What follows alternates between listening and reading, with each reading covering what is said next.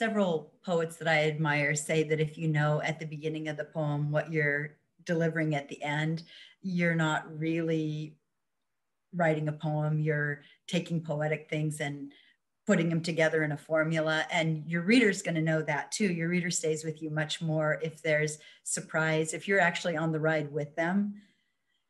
And I was thinking about the beauty of the sonnet form holding that sad, sad story of Emmett Till. And I was thinking about Natalie Diaz. And I was reading a pantoum of hers recently, My Brother at 3 a.m. And, those lines, can't you see the devil? And it's taking this huge grief, loss, and a pretty ugly and terrifying story. And it's giving it to the reader in almost lullaby-like rhythms and repetitions, making it safer for both the poet to talk about it, more contained, and the reader has a few handles through this frightening journey. Right.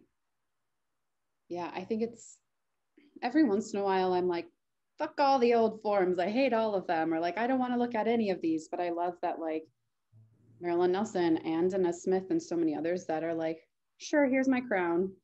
Are also like, yeah, I'm also going to dance over here in a world that's not. And there is a difference of like, when do we as poets go into a world with form and what are we doing there? And like, where are the surprises now also, like hundreds and hundreds of years after some of these forms have been invented, especially for some that we are just now getting in the English language that have been around for like thousands of years or at least 1,000 years. And it's like, what's left to say?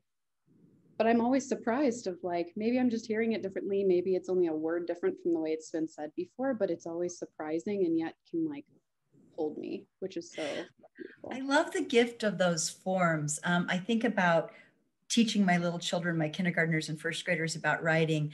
I teach them, it's not me. I'm teaching Lucy Calkins and the Writers Workshop, but first, then finally.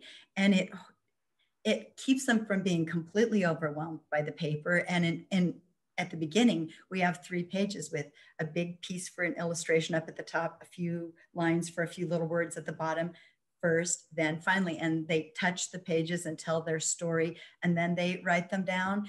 And later, when I move to poetry, I don't just like, okay, here's some poems I wrote. Let's write one as a class. Okay, go write your own. I give them structures. So much depends on, they lean into William Carlos Williams, or I'm going out to the blank, you come too. They lean into Robert Frost. They lean into the structures and they write these incredible things because they have incredible things to say.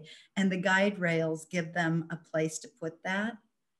I also think as like an adult, even though sometimes I like to think that I'm like more in touch with like my memories of being younger and what that means for young folks today, it largely doesn't, or I'm largely wrong when that's what I'm leaning on. So it's nice also as an adult to like have those guide rails for me listening to kids and listening to young folks to know like they have so much to share and so much brilliance and creativity and sparks and surprises. And I need those handrails even when they don't. Right. And one of the things I love doing when I have a room full of kids and they've just published, a classroom book, I will say, is it okay? I'd like to read some of the poems from this book without names attached and let you see if you can recognize each other's voices. If there's anybody who would like me to not read their poem, just, give me a quick, quiet thumb, and I look around the circle and there's generally nobody because we all want to hear ourselves read, especially if somebody else will read us and we don't have to do it. And the kids will be like, oh, I hear Lorenzo in that. There's something about the way the bat's wings moved in that just I like. And so, yeah, the poems are a way for us to like not only put the things we've experienced, but we grow through the writing of them. We see ourselves through the writing of them. My kids certainly do. And I recognize more and more since being in this MFA program and talking with folks like you that, yeah, like I really grow and change through the writing of the poems.